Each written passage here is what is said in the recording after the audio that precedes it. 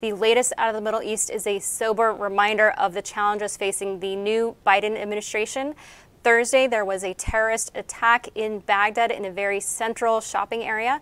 28 people so far have been announced as dead. There have been dozens more, at least 73 people who have been wounded. Now, it was a series of twin explosions being reported by the Associated Press, and this is coming amid the political tensions over Iraq's severe economic crises and planned early elections. Now, the argument here, or the analysis so far, is saying that this has been an ISIS sleeper cell.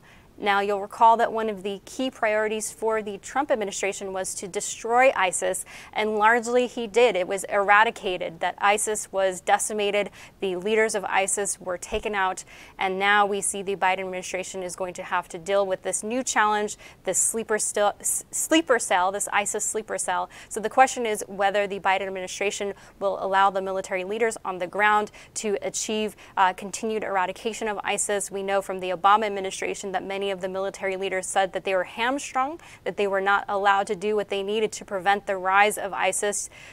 Former President Obama even called ISIS the, quote, JV squad. We'll see if the Obama administration takes this approach as well here in Iraq. That does it for us here at Just the News.